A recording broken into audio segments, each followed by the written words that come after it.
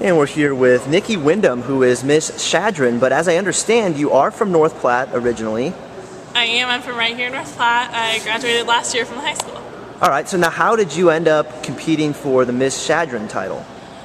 They do an open title and a closed title, and I wanted to be here. I wanted to come to Miss Nebraska this year. This is one of my goals. So I just traveled to every local pageant until I titled. Wow, and is this your first experience competing for the Miss Nebraska? It is. I competed Outstanding Teen for about 4 years, I believe, and then I took a year off last year, and then I came back this year, and this is our first year on the big stage with the big girls. Oh, very cool. Now, what initially got you interested in competing in pageants?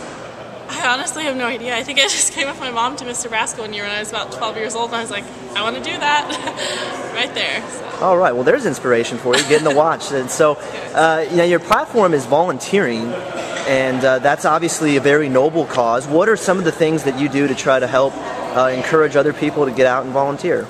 I'm just showing them how easy it is to volunteer, how easy it is to get involved, the things that they can do. Most people, when they think volunteering, they think, oh, I have to walk around and pick up trash or something like that, but it's so easy. I mean, helping with sporting events that you're involved in, helping out a neighbor, anything like that. I started a peer tutoring program at my old elementary school and did that for 3 years. It was called Kids to Kids. This past year, I coached the Special Olympics swim team out in Lincoln, and that was a blast for me, too.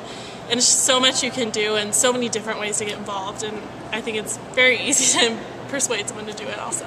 Well, and that's good. Now, what is one of your personal favorites? You listed a whole bunch of things there, but anything that you really just love to do that it almost feels like it's not volunteering or not work? I really loved working with the swim team in Lincoln, the Special Olympics. That was a blast for me. Those kids are so much fun and filled with so much spirit, and it was just a great experience all around for everyone, I believe.